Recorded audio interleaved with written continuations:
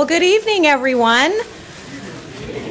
Thank you so much for being here. Let's see by show of hands who has attended a previous Science for Life, maybe even 2 weeks ago. I thought you all looked really familiar. Thank you so much for being here. So that was your thank you to the guests who have attended the event in the past. And the new people, may I see your hands? Oh, good. You get to hear my joke for the first time. It's been an exciting year for Seattle, and we can now say for the first time in history that we are home to the Super Bowl champions. True world champions.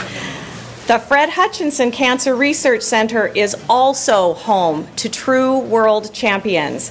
We call our Lombardis Nobel Prizes, and we've won 3. Thank you. I like the laughter again. Our teams of world-renowned scientists are seeking new and innovative ways to prevent, diagnose, and treat cancer and other life-threatening diseases. Much of our work is funded through grants, but with federal dollars declining, private contributions are becoming more and more essential, and they really do help us expedite important medical breakthroughs. We're really glad you're here tonight for Science for Life. This free community event series provides a glimpse into the exciting science conducted right here at the Hutch. Science for Life breaks down the concepts, skips the homework, and offers a chance for you to interact with world-class researchers in what we hope is a fun and informal atmosphere. So a couple of quick details before I introduce tonight's speaker. We will have wireless mics circulating throughout the presentation, so if you could wait until the mic gets to you before you ask your question, then we will not only be able to hear it better, but we are recording this, and others will be able to hear your question as well. There is a dedicated Q&A at the end of Dr. Radich's presentation. And as I did last time, I'd like to ask you all to please turn your cell phones to airplane mode or off. Simply having them on silent will still interfere with the AV system. So thank you for that. I'm really pleased tonight to introduce you all to Dr. Jerry Radich, a member of the Clinical Research Division, the director of the Molecular Oncology Lab at the Fred Hutch Cancer Research Center, and professor of medicine at the University of Washington School of Medicine. Dr. Radich is chair of the Leukemia Translational Medicine Committee of the Southwest Oncology Group. He's co-chair of the NCI-NIH Leukemia Steering Committee, and he serves on the board of scientific counselors, the NIH Genome Research Institute. He also belongs to the National Comprehensive Cancer Network and the Euroleukemia Net, CML committees, and he's on the scientific board of the International CML Foundation. Dr. Radich's laboratory work centers on the molecular biology of response, resistance, and progression in adult and chronic leukemia. We're very fortunate this evening to have Dr. Jerry Radich present his work, so please join me in welcoming Dr. Radich. Thank you.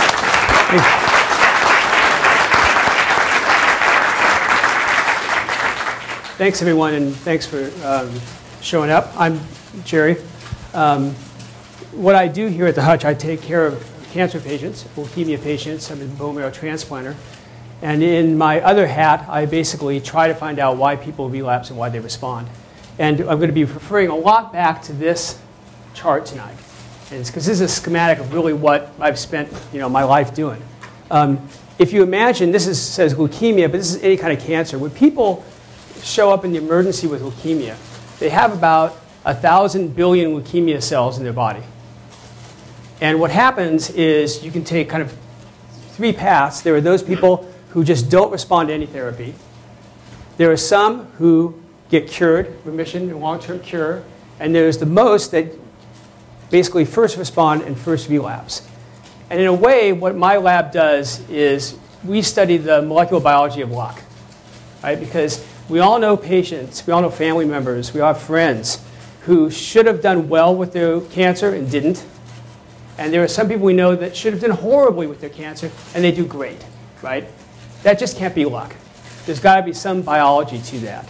And so what we're trying to do is figure out if you can look at people up here and tell who's going to go on which pathway, and then once you go here, which ones will keep going down that way and which ones go back up this way.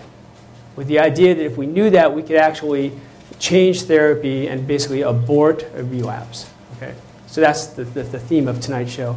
So throughout this, because we want to keep this kind of casual and lively and stuff, if someone has a burning question, we have question and answers at the end. But if I say something stupid or incomprehensible, well, there's a pretty good chance of both of those things.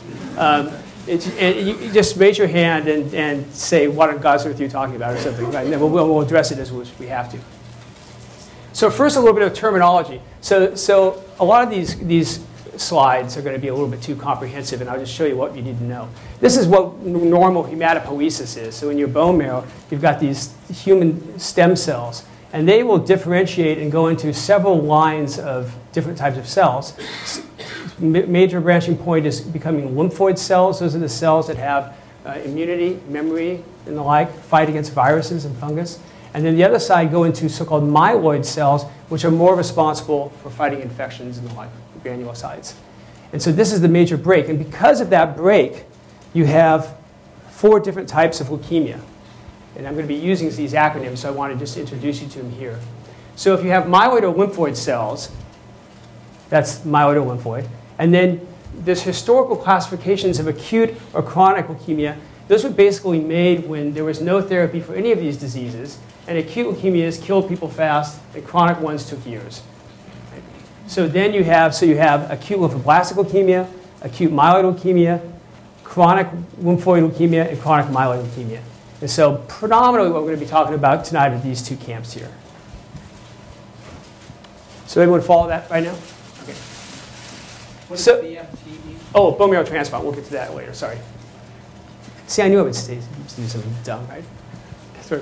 So these are complicated charts. Just look at this one. Because this is actually both optimistic and pessimistic in the same chart. So these are age-adjusted death rates of all the different kinds of leukemias, ALL, AML, CML, CLL, over since 1975 to 2005. So this takes care of the aging population and adjusts for that. And what you see is that for most of these leukemias, like this one, CLL, or this one, ALL, or even AML, there's really been no change in death rates over the last 25 years. The only one where there is this chronic myeloid leukemia. And as I'll talk about, that's because we know the genetic lesion that causes that disease, and we have a drug that affects that disease. So when that drug, which is called Gleevec or imatinib, depending on what school of thought you are, when that was introduced here, this has plummeted off. So this shows you the value of understanding the genetics of a tumor and finding a compound that actually hits it. You can actually change the natural history of this disease dramatically. Now, the other thing, that's the optimistic part. The pessimistic part is that a lot of these things haven't changed. And so when I tell the med schools and fellows, I'll say, well, look, imagine if you work on AML and your whole life career is spent on that, and all you have to do is increase survival by 1% independent of the other guy who's working on AML. There's a lot of smart people who work on AML, right? If everyone in their whole life work could change survival 1%, that disease would be curable, 100%, right? So that shows you what a daunting task there is. And that's because, as we'll talk about, genetics is evolution, is mutation, is natural selection. Life has a 4 billion year head start on us humans figuring it out, right? So it's a hard task. So usually I hope that the fellows take that as leading the charge, and sometimes they just get despondent and look for jobs in industry and stuff. Backfires. So again, natural history of most diseases. Some fail therapy, depending on what leukemia it is. That can be anywhere from 10% to 25%. Some go into remission. That's the one we want. And then the bulk, respond, and then they come back. So let's talk about a couple of these things. Let's talk about first is, can we predict who responds? So I want to talk about here is the Philadelphia chromosome. Now, CML is a remarkable disease because every case of CML will have a singular genetic lesion in the Philadelphia chromosome. It was the first genetic lesion found in any cancers. It's a reciprocal translocation of 9 and 22, so you get a long 9 and a short 22. That short 22 is called the Philadelphia chromosome because Peter Knoll discovered it in the Winstar Institute in Philadelphia. So that's the only reason. So what that does on a molecular basis is it puts two pieces of genes together that are usually far apart. There's this upstream part of the BCR gene from chromosome 22, and that now gets hooked into this ABL gene, the downstream enzymatic area of that. And that creates a completely new DNA, RNA, and then protein. Now, normal ABL, we really don't know what normal ABL does, but we know it goes, spends some time in the cytoplasm, spends some time in the nucleus, right? Abnormal BCR-ABL hangs out entirely in the cytoplasm, and it does something different. It basically causes a proliferation of cells, so you get a lot more cells, and it causes a block in what we call apoptosis, so cells don't die. So that one single mutation completely bypasses the normal constraints of how you control proliferation and how you cause apoptosis. Right? And this is important because this is now the unique target that imatinib can affect on, is blocking this ABL tyrosine domain. The other thing we'll talk about soon is this is a unique target that we can monitor molecularly. We'll discuss this in a little while. Because this mutation, this new translocation, this new gene is in CML cells. It should be in no other cell, normal cell in the body.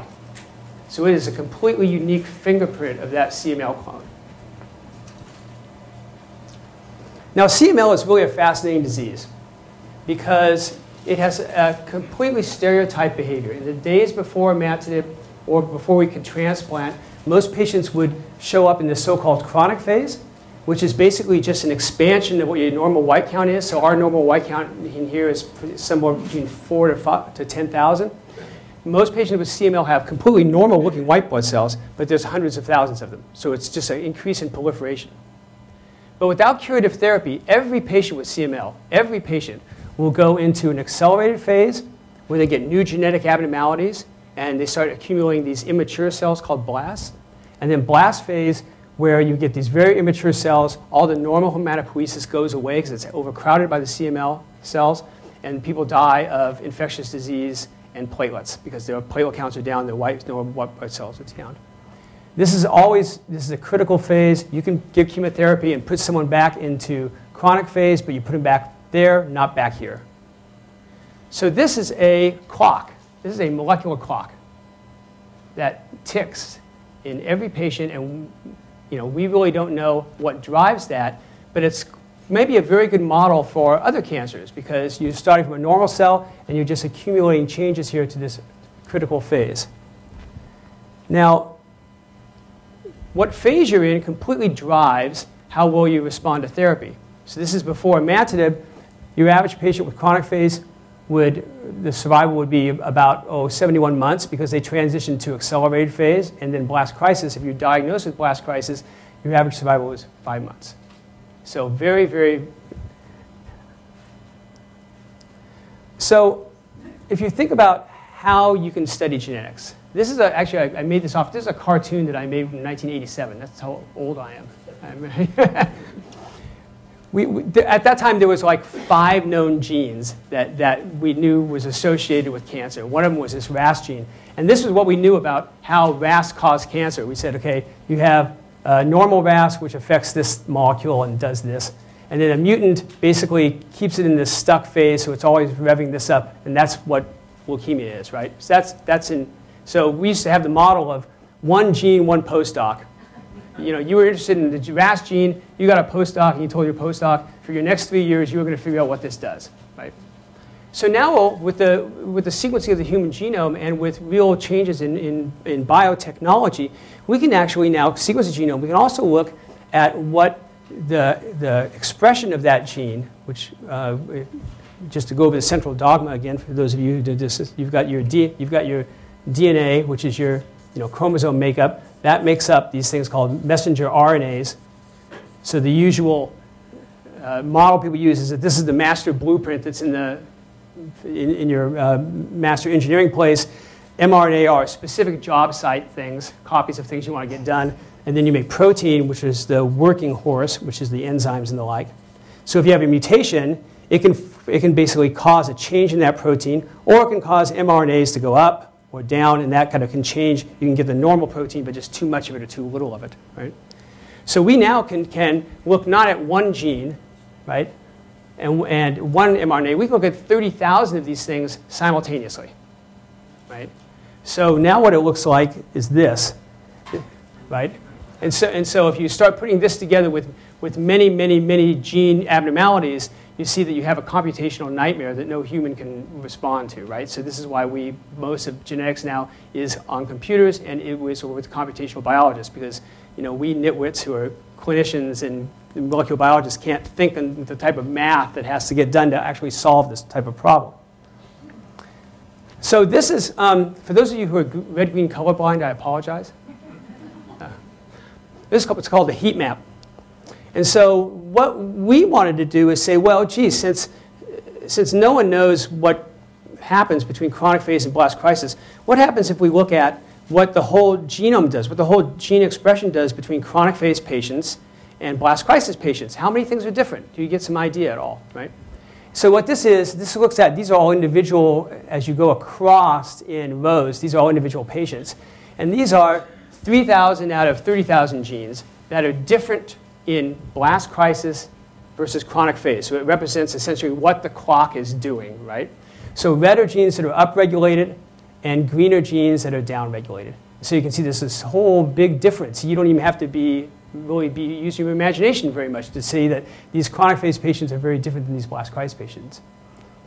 Now, one of the things we face in dealing with molecular biology is the disconnection between what a pathologist sees on a microscope and what's actually going on in the cells.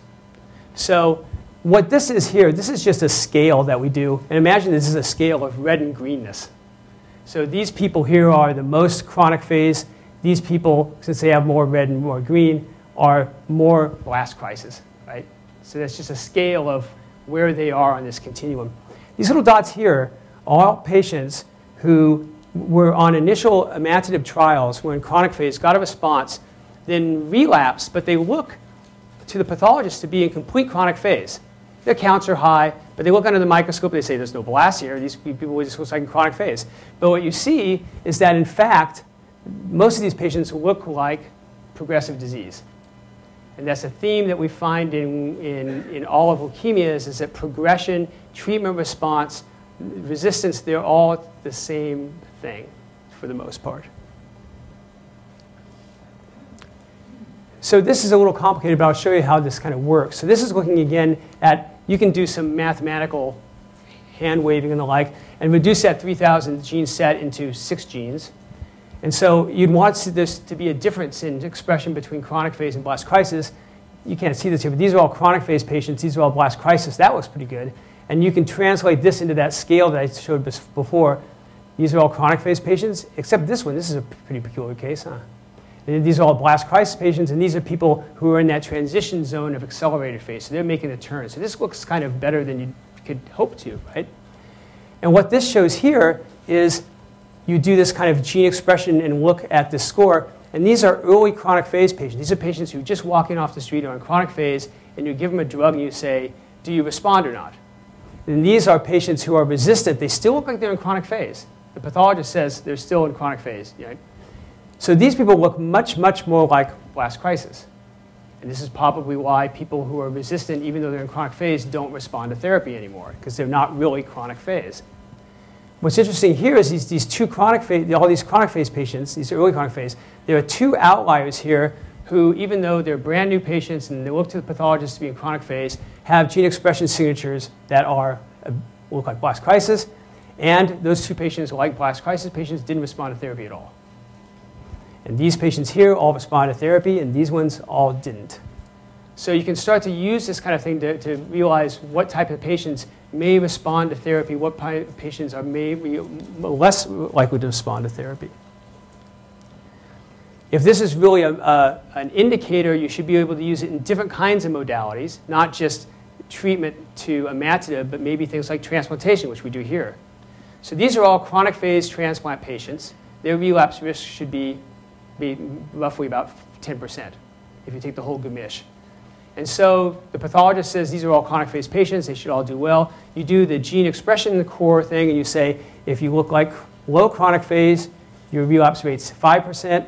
If you look like you're in chronic phase, but our gene signature says that you are more advanced, your relapse rate after transplant is about triple that. So again, you can get early ideas of what the molecular biology is that's kind of promoting this type of bad response. So an even bigger push is this one. So one of the problems is in a lot of molecular biology and trying to deal with picking prognosis is, most patients, when we look at the refractory resistance, most patients are this. So if we have 25%, 25%, 50% will go like this. So they've got something, they respond initially. So whenever you're doing your type of gene expression signatures or mutation analysis, you're dealing with really kind of this group, which is the group that is kind of the most problem with signal to noise. So what we said is, okay, if this stuff really works, if genetic analysis really works, why don't we just take the outliers? Why don't we take this group that doesn't respond to anything, and this that gets conventional therapy and lives happily ever after, and say that if we can't show a difference in those two, then we've got to close up shop, right? If you can't find a difference in genetic predictors of those who do nothing and those that do great, then this whole approach is something wrong with it, right? So this is a response. A lot of cancer treatment stuff are based on acronyms. There's these therapies: CHOP, doctor, BLAM, all this kind of stuff, right? The giant interferon study that I'll show in CML, the first imatinib's trial, was IRIS. It was the international randomized trial of interferon versus STI-571, which was what the Gleevec drug was called then. And that was actually completely back-engineered because the head administrator for Novartis was named Iris, right? So they designed the whole trial about her name. So this is the comprehensive analysis of refractory disease and acute leukemia, which is, of course, cardinal. And the reason that is that Tim Lay from St. Louis is a huge Cardinal fan. And I grew up in California, but my dad got signed with the Cardinals when he was a kid, so I grew up as a great Cardinal fan. So we engineered the whole study basically on our love of the St. Louis Cardinals. And so what this does is takes 200 patients, half that are resistant, half that are response, and this basically does everything we know how to do genetically. So we look at their mutations in their DNA, we look at their expression of the mRNA, we look at something called microRNAs, we look at something called methylation, which is a way that the genome up or down regulates genes. And so in the old days, when I showed that study on RAS, in those days you did genetic studies by studying hundreds of patients and you're looking for 1 point mutation. So you often didn't get a lot of data, right? If these mutations, one was 25%, you had 25% that had a mutation, 75% that didn't. It was basically more patients than information, much more. Now it's completely flipped. You've got 200 patients, and you literally, for each patient, you have roughly 300,000 points of data. So it's an immense deal. So what do you get out of this? Well, this just shows that how we're doing this is it's a big administrative issue and massaging with a lot of egos and stuff to actually get so many people to cooperate. But we've got it to work.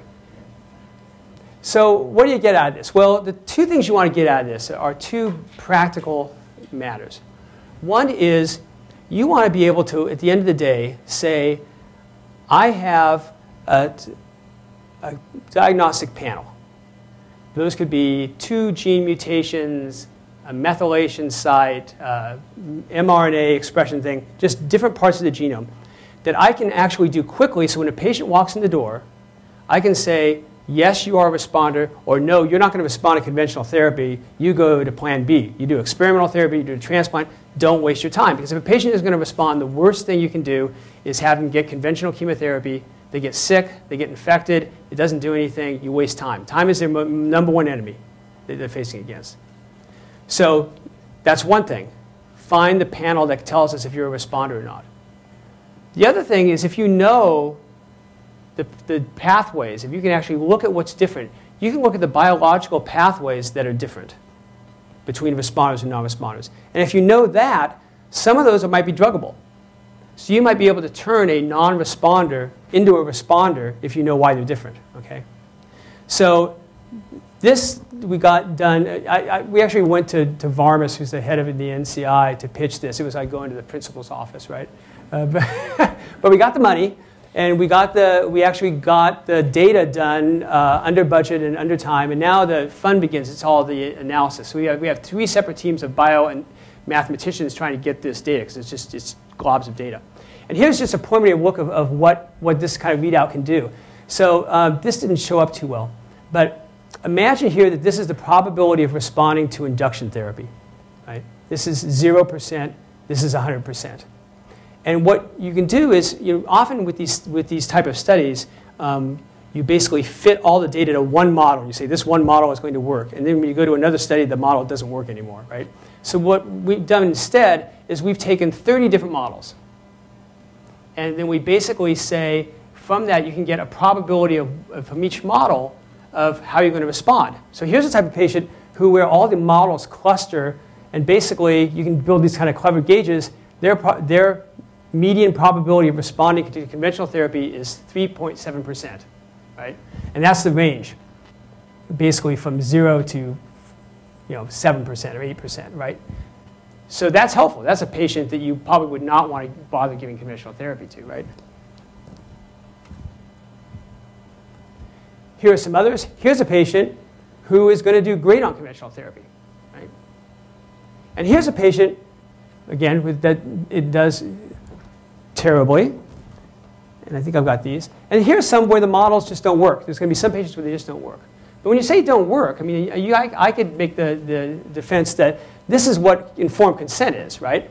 Instead of telling a patient, oh, we don't think you're going to respond, or you might say, well, look, here's your median chance of response. It's roughly 20%, and here's the range, right? How lucky do you feel, right? I mean, here's, do you want to kind of go ahead with the conventional therapy, or do you want to take a chance to do something different? On the converse, you could say, you should respond. The median chance of you responding is 70%, but, we've got models that predict you as worse as 30%. And you can actually start talking about doing clinical trials based on probabilities, not just saying we do everything the same way, right? So I think this is going to be an important approach to how we do things. All right, now we're going to flip. We're going to go to the next point. Most patients go into remission, and most of them relapse. So here's our armamentarium for looking at residual disease, so-called residual disease. This is a CML I said here, but it's any leukemia, any cancer. So you got about 10 to the 12th cells here, 1,000 billion cells. Cytogenetic approaches, which means growing chromosomes in a petri dish, the sensitivity on that is about 5%. If you have anything less than 5% leukemia cells, you won't see it by cytogenetics. Remission is about here. So at remission, you still have roughly 10 to the 9th leukemia cells. So a pathologist goes in the, if I came into the emergency room and you found that I had leukemia, I would get my conventional chemotherapy, and then at about day 30, they would do another bone marrow biopsy. And so you might be wondering, I've got props. So this is a bone marrow aspirate needle, but you'll get the idea. So there's these needles, right? So someone would put this needle in my backside, and it's not very pleasant, as you can imagine from the size of the needle, and pull a marrow, and the pathologist would look at it, and he would look at it under the microscope and see if he could find any leukemia cells. And his odds of finding his sensitivity looking under a microscope is, again, around 5%. Leukemia cells actually look pretty much like normal cells, blasts, and so they're not going to find it. So how are you going to look deeper? How are you going to look deeper? And so what I'm going to talk about a lot here is something called the polymerase chain reaction, which actually lets us get down to about a million-fold reduction. So whereas a cytogeneticist can see 5 out of 100 cells, pathologists can see 5 out of 100 cells, with modern technology in the lab, we can actually see one leukemic cell in a million, back on a million normal cells, right? And I'll show you why that's important. Now, how is that done? So you guys all watch these crime shows, right? So in the crime shows, they're always trying to find blood, right? Find me some saliva, find me some blood, right? We're going to do the fingerprinting, right, to solve the criminal. So how they do that is by something called the polymerase chain reaction. And what that is if you can imagine that my arms, if they're flexible enough, is a strand of DNA. And when I'm going to divide and become 2 cells, you unwind the DNA, and then these things called polymerases read one strand and basically duplicate that, read the other strand, duplicate that, and then you break off and you've doubled your DNA that goes its separate ways, right? So you can do that in the lab. So what you do is you basically boil the DNA, so that unravels it, and then you basically add these polymerases, cool it down a little bit, and that starts elongating the strand, and then you basically repeat the procedure. So you've gone from 1 strand to 2 strands, you boil again, those strands fall apart, you make a second copy, so you get an exponential amplification. So you get 1, 2, 4, etc. If you do that 30 times, you get about a millionfold amplification. Okay? So when this first happened, it was first described, you did this by, and I'm just doing historical stuff here because it's kind of fun to see where we've gone from, right? You did this in water baths, 3 different temperature water baths, and you timed it. So you went to the bathroom, got some reading material, because you were going to sit at this one place for 4 hours. And you basically, for 1 minute, then you moved it to the next one, and then 2 minutes, you moved it to the next one, then you moved it back. But every time you boiled the DNA, the polymerase, the enzyme, would degrade. So you'd have to add new enzyme and then do the same thing again. So this was cool to do, but it was completely unscalable. It's completely useless for big projects, right? So this is why sometimes basic research that no one wants to fund, because they say, oh, what the heck is that going to do, right? It actually means a big deal, right? So when this paper first came out in 1987, this guy named Barnaby read about it. And Barnaby was in an upstate hospital in New York State. He was in the hospital because he studied thermophilic bacteria, and he fell in a hot spring, and he burned his leg badly. So he was in the hospital reading this. And he's reading this and said, this is really remarkable. Then it sprung on him. He says, well, wait, I work on bacteria that duplicate their DNA and divide every day. I mean, they live at 100 degrees, right? And so they must have polymerases that can survive boiling forever, right? And so he cloned that gene, and that insight revolutionized biology, because once you could do that, you could put all your ingredients in this test tube, set the thermocycling profile, and walk away. Never had to touch the tube again. And basically everything we do in this talk, everything about genome sequencing and everything is based on that observation that thermophilic bacteria had heat-stable stuff, right? So I had the first PCR machine in Seattle, and I broke the first PCR machine in Seattle 8 hours later. Well, they said that when you were done, it could cool it down to 4 degrees, and so we ran it overnight, and I came in the morning, and the condensation went through all the circuits and blew them out. And so I asked guys, I said, you say you can do 4 degrees? They said, oh, no, you didn't do that, did you? It says right here. So we can use this technology to pick out people who still have disease when the pathologist says you're free of disease. Right? So this is CML patients who got transplanted. And this is looking at, by PCR, where again, we can get 1 copy in a million. Really amazing sensitivity. Your probability of relapsing after a transplant based on copy number. So if you're free of negative tests, you're fine. But if you have just 1 copy number, you have a 20% chance of relapsing. If you have 100 copies, you have a 40% chance. Right? These are people who look to all the world to be completely cured of their disease by conventional methods. So once you know that, you can start doing things to fix it. You can start looking at patients. Yeah? 40 out of a million? Yeah, 40 out of a million, yeah. So you can start doing things to fix it. You can say, well, if you're at risk of 20%, we've got to give you some other therapy. Interferon, more T cells, there's all sorts of things you can do to do that. And so this basically allowed us to develop protocols that where we could abort relapse in people who otherwise we'd wait probably about 6 months to 9 months before they actually relapsed again, right? Now this is carried over to the non-transplant setting. This is the same kind of technology, and this is looking at the IRIS trial I was telling you about. And this is looking at patients at a year out and saying, they all look like they're doing okay. if you have a 3-log reduction, a 1,000-fold reduction or not. If you have a 1,000-fold reduction or more, you're great. If you're more than that, you're not so great, right? Still pretty good, but you can basically start to look at points here on the Gleevec therapy and kind of predict what path you're on. And that's at 12 months. But what we found is you can actually go back to 3 months now. So you can take CML patients who are treated with Gleevec, and based on their level of molecular response, you can basically say, these guys are great, these guys have to do something different, right? So you don't have to wait for them to relapse. You don't have to do bone marrows. These are all done in peripheral blood, so you don't have to do bone marrows anymore in these people. So you can just do peripheral blood monitoring and tell who's going to do well, who's not going to do well. So this has really kind of shaped how we treat patients in CML and also in some of the other diseases, but CML has been the model of that.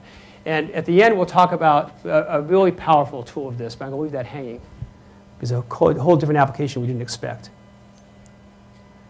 Now, you can even get more sensitive than PCR.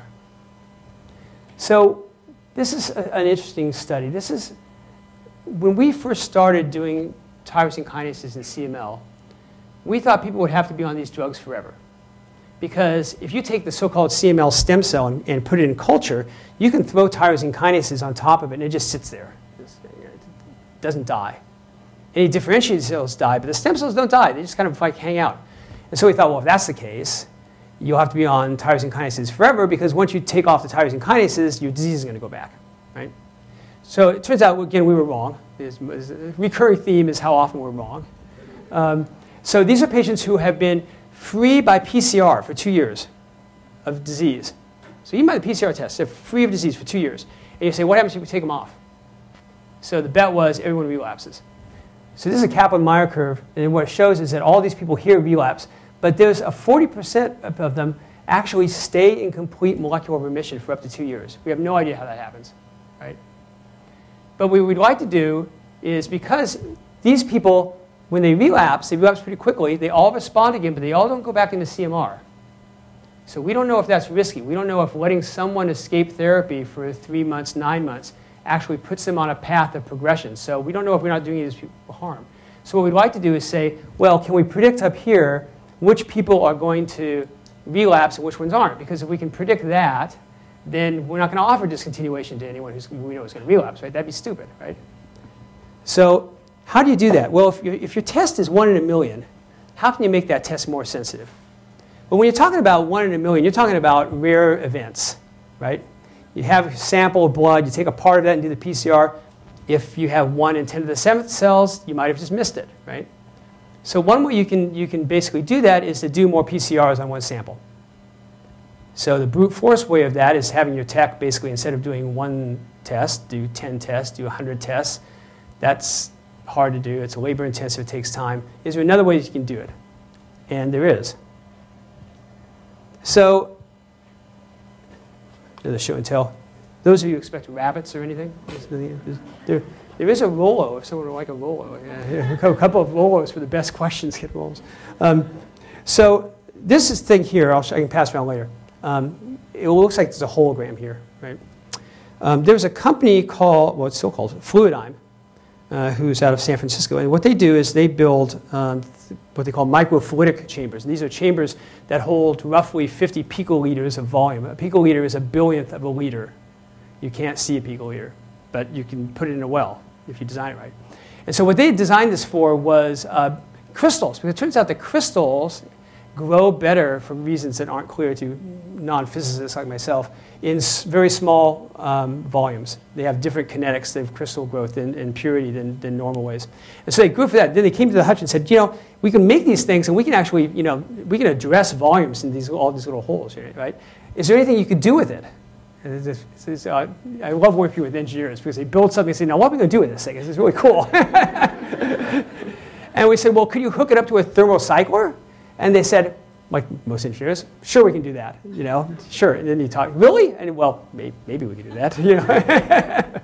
So this is a chamber, and this has not 1, not 2, this has 10,000 separate wells in it.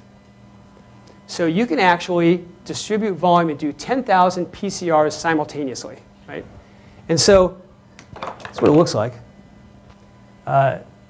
you put in your fluid, like this could be your sample, you put in your reagents, and then you do PCR. And this is what the channels look like. So again, these are micron levels, and these things are actually tubes.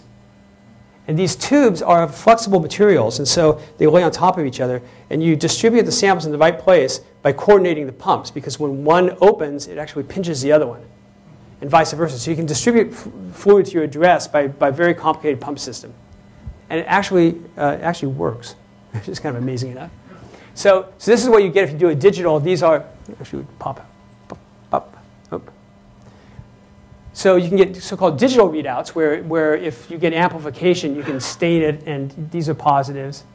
These are your negative controls. These are the ones that have positives in all of them, right? So this is rare events happening. And those rare events can be charted on something called a Poisson distribution, which is allow you to calculate rare numbers. And you can actually do quantitative PCR, where these are the curves of the actual reagents increasing, and you can see. You can look here and say, okay, is that schmutz or is that an actual signal, right? You know, so you can go and look and say, oh yeah, that is signal. That's not this. That's all the neighbors. So it's really quite remarkable technology. And you can get down to, if you do 10 copies, 1 copy, which is a limited detection. Here at 0.1 copy, you don't see it, but this is like 1 in 10 of the cells. You pick it up here. You can get down about 2 logs more sensitive. So you can really pick up on a good day 1 copy in 10 to the 8th normal. So unbelievable sensitivity, right? And so what we have now are trials where we're actually looking at patients who are in these discontinuation trials and saying, can we just pick out who's the winners, who's the losers, so that we can actually get people off drug that can stay off drug and not expose them to the risk of being off drugs. Because when I talk to some of my colleagues that do mutational work, they say, you're taking patients off drug and it works? You guys are nuts. And so there's just risk involved, right? There's risk and reward. So we talked about detecting relapse, but is there a way where we can understand why it happens, right? So there's 3 patterns of relapse. So imagine someone here starting the oral diagram, they're on therapy, and they go down and they come back up, okay?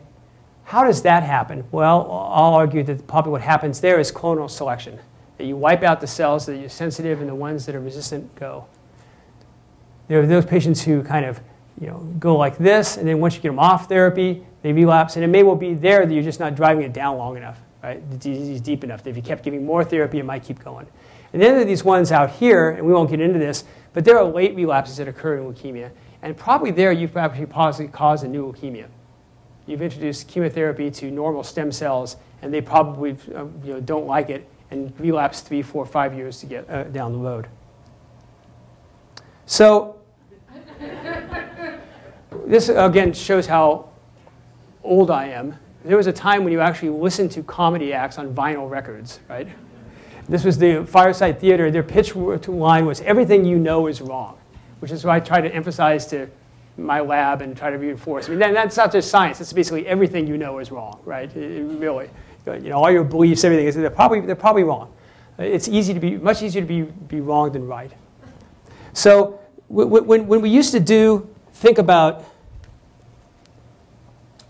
evolution and mutations, because we know that patients will accumulate mutations over time, we used to think of this thing where, like, okay, you had one cell, and then it went into, and it got mutation 1, and then it went into, and it got mutation 1, and then it accumulated another mutation. So this very, very linear type of progression of mutations, right? So that's probably not right at all. So this isn't to scare you. This just shows that these are common mutations in AML. And this is kind of a circus plot. It just shows that these are the different mutations. And it shows that certain mutations kind of naturally occur with other mutations. And the width of the plot is basically how frequent it is. What it basically shows is there's lots of different combinations of mutations that can happen in leukemia cells. So imagine that this is what happens in therapy. So I'm very simple-minded. That plot, right? So you can have your homogeneous resistance. So you have a tumor that just happens to be fairly homogeneous in the content. Not a lot of clones, few, but they're resistant. So in that case, you're stuck. And then you have the people who win. They're relatively homogeneous, but they're lucky. They're pretty sensitive, right? So they go that way. And here's the vast majority, where you have a heterogeneous population that basically you are hitting natural selection here. You wipe out the mutants or the cells you can, and the cells come back. Now, this is, again, too complicated to really explain. What it shows is looking at patients who had one mutation. By the time they start therapy, they have multiple mutations. They get therapy, they relapse with one of these clones. They've gotten rid of these other 3 clones. This is by just taking whole genome sequencing and sequencing the gamish. Now, the problem with whenever you take thousands of cells and just sequence all of them is you can, if you have different mutations that have strikingly different frequencies, so let's say you have an NPM1 mutation that's in 60% of the calls, and another mutation that's only in 10% of the sample.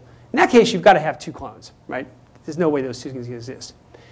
But the assumption is when you take the whole gamish, if 2 of them have the same frequency, they say, OK, they're probably the same clone. OK, that's probably not true at all. Right? And so how do you get around that? Well, you get around it by the only way we know to get around it is by single-cell sequencing. So what we do is we take samples, and we actually individually sort each cell into a well. And then we, by brute force, do the genotyping and see what the clonal construction is. And so in reality, this is what we find when we get diagnostic samples. The pies are just different genes, a different combination of genes. So you can have patients that at diagnosis have 5, 6, 10 different clones of cells, right? They've had a matched diversity. And the way to think about this is we've spent so much time worrying about that cancer is this fight of the cancer cell versus our normal cell, right? That's the battle.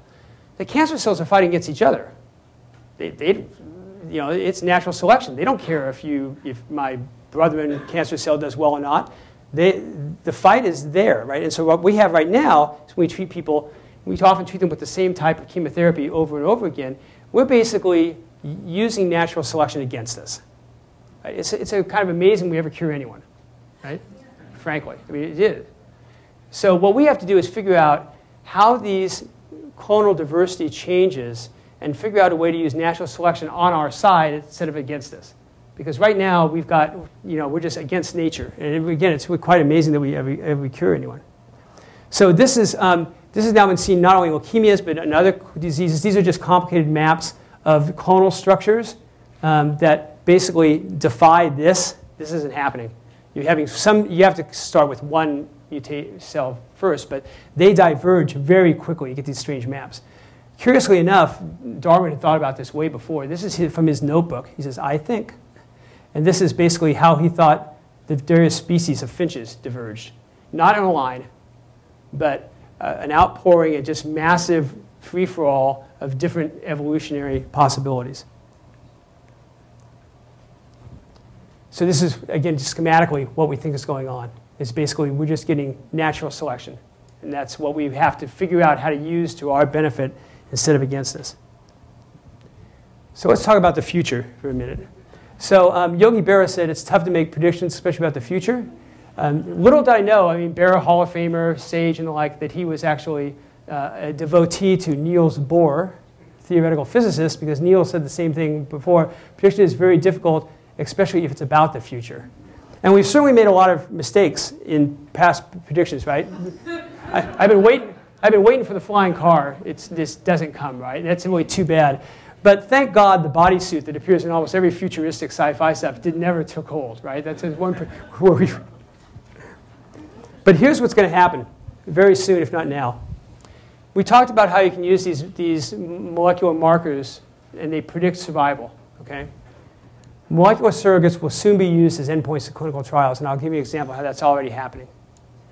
We'll get to understand clonal diversity and use it rather than it use us. And technology will benefit the lives of other cancer patients in developing countries. And I want to spend a little time on that because I think that's a very important issue. Here's 2 examples of minimal residual disease as a surrogate outpoint. This is in CML, as we talked about. This is in pediatric ALL, where actually minimal residual disease at the time of induction end, 30 days, you can pretty much predict who's going to do that and who's going to do that, right? Traditional trials have always been survival, right? So most trials that they go out are 5 to 10-year trials because that's usually what you have to need for survival. So in CML, we went to the FDA a few years ago and said, we can predict who's going to do well and who's not by 12 months. Why do we need a 5-year trial? So all of the last 3 agents, new agents in CML that have been approved by the FDA have all been done in 1-year trials. They basically have changed 10-year trials to 1-year trials. We just had a conversation last week with the FDA and the NIH about MRD, and we're thinking that we're going to be in ALL, we'll soon be able to, again, go from 5-year trials to maybe 6-month trials. So you can imagine what that does. I mean, basically, they're much cheaper, and you can siphon through drugs. Right now, it takes a drug 5-year trial to die, right? And for most drugs, you could probably tell after 6 months whether it should be going forward or not, right? So you can just cycle through drugs amazingly faster, right? So I think that's something that when we started embarking on this a decade or so ago, we had no idea that we'd actually get to move it in that direction. The second issue is how we're going to do this single cell stuff, right? My poor tech does this by hand. We can't do that. And if I get any luck here, I can actually drive this. Oops. So these chambers hold about 50 picoliters. They're engineered to be basically 1 cell diameter. This is by David Chu, who's an engineer over at UW. So what he can do now is he can actually put fluid, this is basically address it through, put it in here, and he can actually now starting to do it where we can put cells in there. So we can actually take cells, do what we call flow cytometry, sort them into individual wells. And how this works on a cellular level, it's almost like you imagine that an egg carton. So you cut up an egg carton and put it in series instead of parallel, and then you bounce the eggs down. The eggs bounce into a hole, and the next one bounces over that and goes to the next hole, right? So once we can actually do that, we can actually start doing genotyping on tens of thousands of cells simultaneously, right? So we've got a grant to do that, and I think that's actually probably going to work. The last show and tell part, again, to show how interesting we've gone, is you might remember the anthrax attacks, right? After 2001, things were sent to Tom Brokaw, Senator Daschle, and like several people died. Not sure how it happened, but it went through the mail, right? Because of that, there was a big push on how to screen mail, right? And there was a company which is called Cepheid, which is a diagnostics company, which builds automated ways to do PCR, and it's very clever. And so right now, so what you do is you have these cartridges. These cartridges have different holes on the top. And these cartridges come with all the reagents for PCR freeze-dried in them, or just dried in them.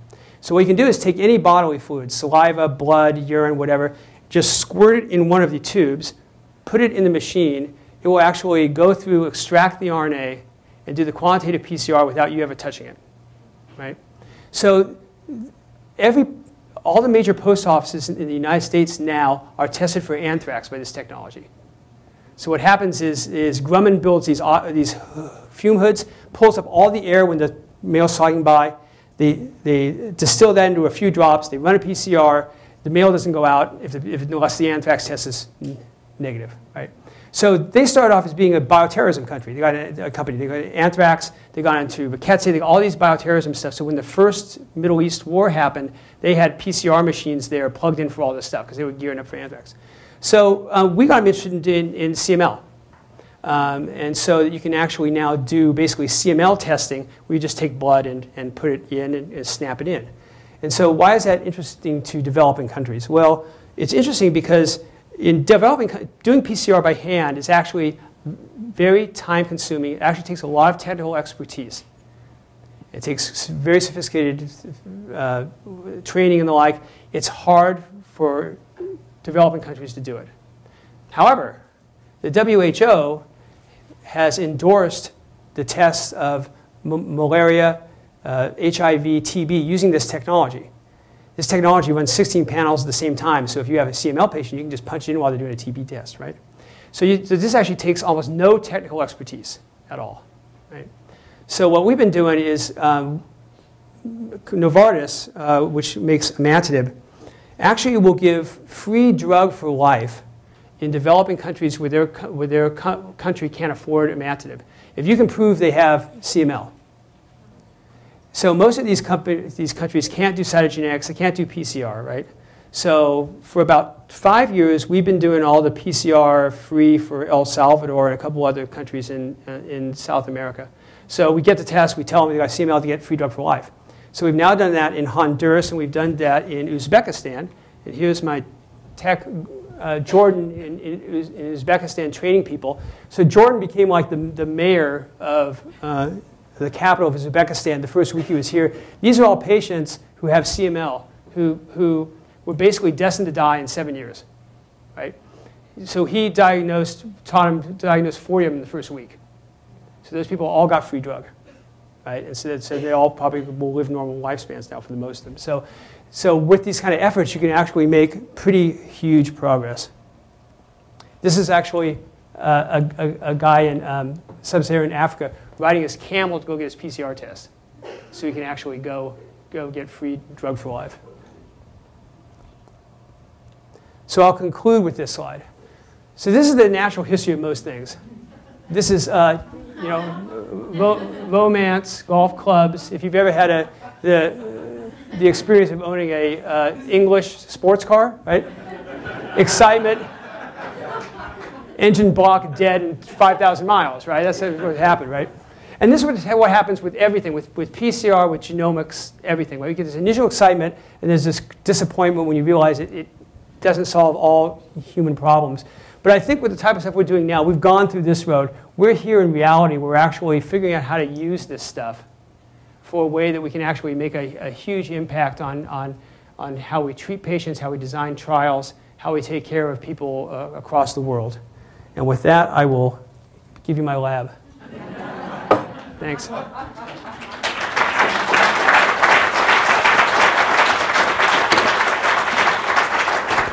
was kind of long-winded, but we've got some time. Dr. Radich, so you talk about the fact that in reality what we'll probably have is different clones in there, and so that if we actually treat it with one drug or what have you, we'll get after one of those or maybe three of those, but there'll always be one left. So where do you think the next step is? Will we identify what those clones are, and then will we have to actually devise something that will hit each one of those clones? Yeah, I think that where targeted therapy comes in is in CML, it's kind of the poster child of targeted therapy. But in CML, in chronic phase, you really have just one mutation, so you can actually target it. In some of these other leukemias, you've got too many targets up front. So I think the strategy will be to hit something that hits as broad as possible. And when you have residual disease, we can actually now capture those cells. We can actually do a marrow, do a peripheral blood, identify those cells, flow sort them, and then work on those. So I think that the thing will be reduce it, grab that clone, see what clones survived, and what it's sensitive to. Yeah. So how soon is soon that you had on your slide? I mean, if I know somebody who's in cancer therapy right now, should I have them insist they go to their oncologist and say, you need to call Fred Hutch and get this person on genetic testing for their endpoints right now, or is this 5 years away or 10 years away? The surrogate trials are happening now, right? That's developing, right? So I think that's true. For a lot of these diseases now, we can track them by minimal residual disease. That can be done now. What we don't have now is I can't tell you who's going to respond and who's not, right? I suspect that will be within a year or so, 2 years maybe. So what we have to do is we have to get the bioinformatics people, then we have to kind of validate it on another group of patients, make sure it really sticks, right? But this is doable, I mean, this is doable. I had a question that's an ethical consideration around if you begin to develop the notion that patients will or will not respond to therapy, and you can test that. What are the ethics behind the use of that technology in rationing medical care? Have you thought what's your response to that? Yeah. I think if you were a drug company, if you were a farm insurance agent, right, you might take a different tack than pharma or we would, right? So they might say, well, gee, you've got this test, you're not going to respond. But it's probably better off that if you look at the costs of what happens from patients, it's chemotherapy is one of them. The other is when they get sick, when they fail and the like. So if you were a health insurance company, you might say, well, if I know you're going to fail conventional therapy, I want you to go on a clinical trial because I know what's going to happen the other way. You know, you're going to get sick, you're going to go to the ICU, you're going to, you know, the cost pile up. Whereas, you know, if in the long run, I might end up paying less if you basically get well in a hurry, right? Because the other way is just pour money down the drain, right? See, I think what you have to do, really what we have to do in all this healthcare stuff is we have to pit, you know, there's two divergent issues with healthcare, right? There's the health insurance company who actually would prefer that you die as quickly as possible. And then there's a life insurance company that wants you to live forever, right? So what we have to do is actually create legislation that says if you offer life insurance, you have to offer health insurance. If you offer health insurance, you have to offer life insurance, right? Because the life insurance people want to make sure that you're getting your colonoscopy, you're getting good therapy, because they're making money every year you survive, right? So. Two questions. One, I don't know what PCR is. Okay, so polymerase, which is the enzyme to do it, chain reaction. Okay. And the other is I'm old enough to remember Firesign Theater, and I remember in the 60s the war on cancer was declared. Yeah. And so it's 50 years later, and I'm wondering why the war is so long. The war is so long because it's so many things. It's one, it's that the complexity of the tumors are much more complex than we thought. When we thought that this was, you know, that these were just clones, they were the same thing, and that if you found the right drug and hit it, they would all die, right? The fact that you basically have so many clones makes that obstacle very difficult, right? Because it turns out that one of the problems is when you're looking here and you're saying, gee, what, you know, look at the genetic complexity here, you know, can we predict anything? Well, unfortunately, in this kind of case, the cell that kills you, the clone that kills you, isn't the prominent clone, right? So you're doing an analysis on ones that are sort of bystanders that aren't really going to be the ones that kill you, right? Yeah. And a lot of other things. How does flow cytometry fit into, like, how does that compare to the PCR test, and is that available for use in AML? Yep, yeah, yes. So flow cytometry. So what happens is when cells go down that pathway that I showed you of differentiation, they have completely stereotyped expression of different proteins on their cell surface. And that changes as they become more differentiated and the like. And so you can get colored antibodies that stick to those things, and by the type of what we call antigens show up and what density, you can basically say this person is normal or this is a aberrant type of expression. And leukemic cells have aberrant expression. So most PCR assays can detect 1 in 10,000 to 1 in 100,000 cells. Flow cytometry can reliably predict 1 in 10,000 cells. And that actually, for predicting relapse and not, that may be pretty good. And so for a lot of diseases, for AML and in ALL, flow cytometry is often used because it's a very quick measure and it really works quite well. There's new technologies with the next generation sequencing that is probably going to be really, really sensitive and probably similarly fast. But for right now, the acute leukemias, flow cytometry at good flow labs, like the one across the street is the best in the world, is really, really good at picking out residual disease. Because it's probably, at some point, it may well be that you can't eliminate all leukemia cells. Even people are cured, if you looked hard enough, you'd probably find something there, right? And I don't know if we don't know if that's the immune system riding herd and the like, but it's just mathematically impossible to eliminate all of them. So the sensitivity that flow cytometry has, which is like 1 in 10,000 stuff, if you're negative by flow cytometry, you're in pretty good shape. You're probably out of the woods.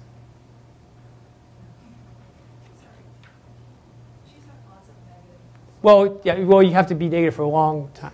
Yeah. Yeah. What happened in 1987? The charts showed 2 of the types of leukemia going up at that point. Oh, so part of that was because they were redefined on what was what was a leukemia. So it's a definition issue. Yeah.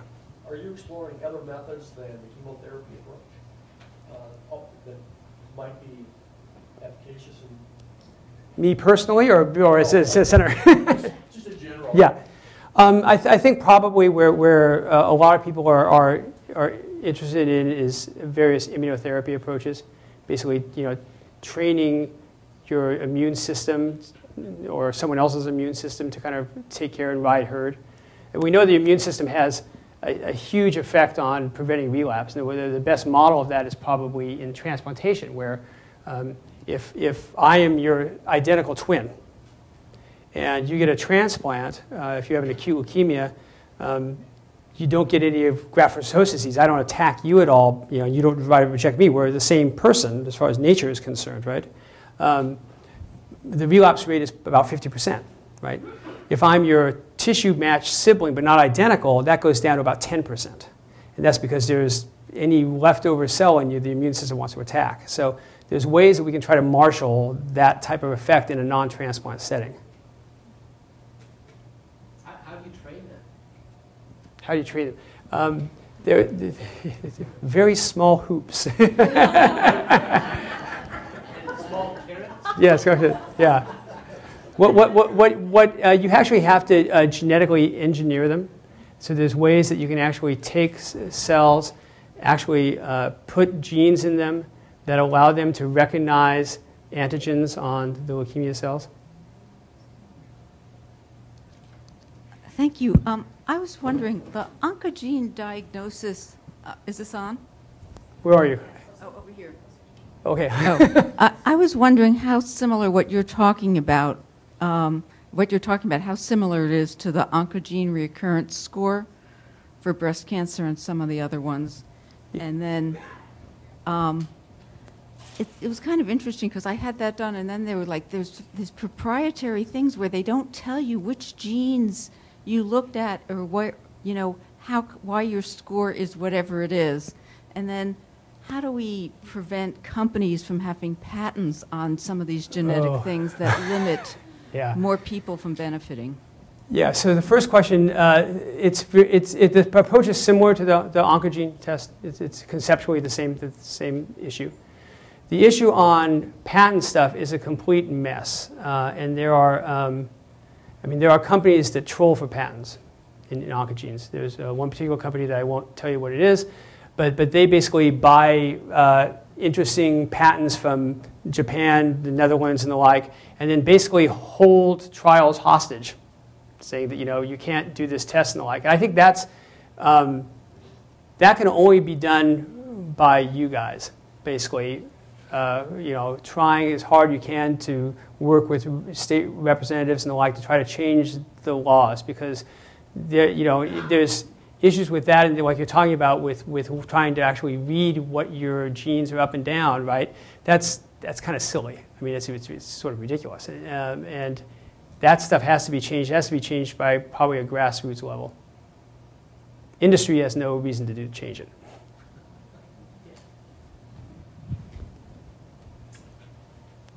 So, so far you've been looking at leukemia and looking at this issue of diversity, clonal diversity. Has there been any opportunity to look at other types of cancer? Oh yeah. So I don't do that, but if I go back to that, so that's renal cancer, that's ALL, that's breast. Same thing's happening with lung now. So we used to think. So we're seeing the same phenomenon. Yeah, same phenomenon. So we used to think that like if you looked at a primary tumor in the lung and then looked at the metastases, that they would be like all the same, and they're like not. They're different clones entirely. I assume that's fairly disappointing. Yeah. It means that this is to us, uniformly complex. To us, it's not disappointing to the tumor. No, it's a win for the tumor. Yeah. Going back to the woman's question about the oncogene comparison, and maybe this isn't a question, but maybe a comment. There's still going to be an investment made of people and death to determine who will respond and who will not. Yeah. And I think we always want the fast acting solution, and there's still going to be people who have to pave the way. Yeah. And they will be patients, and there will be survivors, and there will not be survivors, and they will, and from them we will profit. But yeah, well, it's not, because I think we all think when we look at this, we think it's going to be. No, yeah, it's never. I mean, that's that curve, right? That's it's yeah. You had to get to the point where you could look at who would respond and who will not. Those were people who. No, absolutely. It's absolutely. Participating in a clinical trial is a very, very brave and noble thing to do, because there's never any assurance that it's going to work, right? So I mean, the success that we have in the Hutch transplant is like paved by people who took the chance, and in some cases didn't do well for other people to benefit. It's a hard thing. On that and on some of the other things, there is an author named Jay Lake, who is a colon cancer patient in a trial which I believe is what you're talking about, that they basically are culturing his cancer cells to try to teach them to attack each other, if I understand right. He's blogging his way through that if you want to look at what that kind of thing might be, and it might take Dr. Radich out the hot seat here. Why don't you say the name again for people? Jay Lake, Jaylake. Okay. And he's blogging his experience through the experimental process he's in. But even that, it's such a challenge that he actually had to crowdfund the money to be able to go participate in the study. Right. You were talking about training cells to find and locate these clone cells. Right. Is that in the lab only with samples, or can that be done in the body as well? We don't know if it can be done in vivo yet. Right now, that's all being done. You take the cells, you do it in the lab, then you put them back in the patient. Right. I mean, there's obviously in normal people there's a huge education of the immune system. Right. The problem is when you have cancer, your immune system is sort of obviously declared a truce or has gotten confused or isn't doing his job, right? So if you can be curious if you can re-educate that or not. And the problem you have when you give chemotherapy and the like is you actually blunt the immune system, right? So your immune system's ability to learn new things when you're attacking it with chemotherapy is greatly blunted. So you almost have to go, before I know right now, you almost have to get those cells out of there, right? And then do your education outside and then put them back in.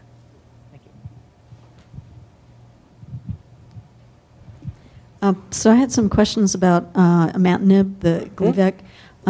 So I think you said that originally the thought was that it needed to be taken forever. Yep. And so how long is it on average taken for before somebody reaches a remission stage? Well, the average time to remission is roughly 12 months. But in people who stay on it, and the drug's been out now about 13 years. So that's about as much experience as we have with it, out that far.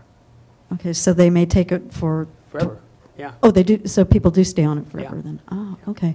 And for somebody who relapses, you have to give them something different then. Is that right? Yeah, you have to give them. There are 4 other drugs that you can potentially give them, and that's based on how they relapse. Because in CML, the most common type of relapse is they actually get a single point mutation in that ABL gene. And so it changes the conformation of the gene, and the drug doesn't bind anymore. And depending on what mutation it is, can dictate what drug might work. Okay, and so the other drugs that are given are also targeted? Yeah. Okay, and do patients tend to get kidney damage because of Gleevec? It's been seen in the mouse model, but in general, in the long-term follow-up, it hasn't come up as a signal. Okay. Okay, that's interesting. Thanks. What kind of cell did you say was blunted by the chemotherapy again? Most of the immune cells, the B and T cells. Yeah. First of all, thank you very much for doing this. Oh, you're welcome. I can tell I'm going to need a tutor if I'm going to pass this class. So I'll be the slow student. I have a friend who has been treated for AML at SCCA, and thank to all of you for the fact that she's alive 2 years later. So she had a bone marrow transplant, and about you're past that now. And my question is this science being applied so someone in her shoes, just a year or two out, is going to get a different form of treatment that will perhaps give her a different result in terms of a possible relapse? You mean treating her now? Yes. So what she probably is having done now is when they do routine bone marrows, they will be doing some sophisticated tests on her to see if they can find any residual disease, right? So that's one thing to get early starts. That's applied. That's the main thing that they would be doing at this point, right? So there's work going on. We talked about chemotherapy, but there's work going on in our lab to take patients at diagnosis and throughout their therapy, again, to see how clones change, right? Because it's easier to conceive how clones change with chemotherapy, but the same thing happens in transplant. We know that when people relapse, their disease can be different than when they were diagnosed, and supposedly that clonal selection happens in transplantation as well. So presumably, in the future, if you were able to do that and see residual cells that had some different clonal structure, you might give them therapy right then while they were still in remission rather than wait for them to relapse. But at a year out, that's pretty good remission. So that's, most of the relapses are within the first year, and then some more after 2 years, and into 2 years, and then pretty much flat after.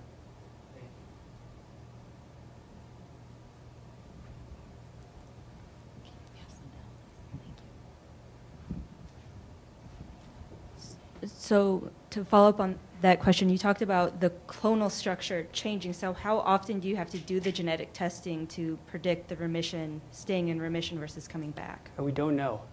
That's the easy question. We don't know how often tests are going to need to be done. From a practical standpoint, right now, since we're using bone marrow to do those tests, you can really only do it probably every 2 to 3 months.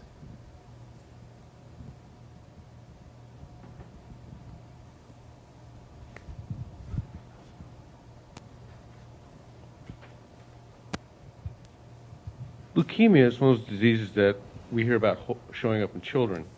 And I was curious about, from this, what age does it typically hit and none not?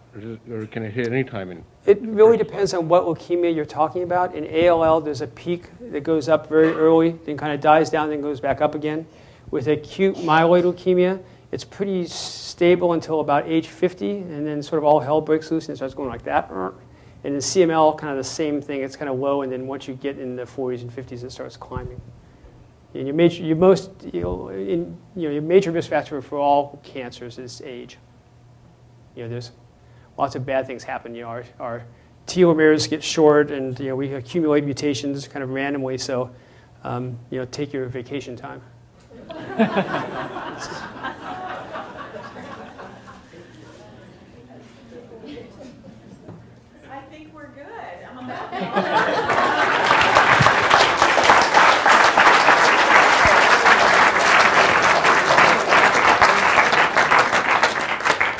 Thanks everyone. Thanks everyone. Thanks. Thanks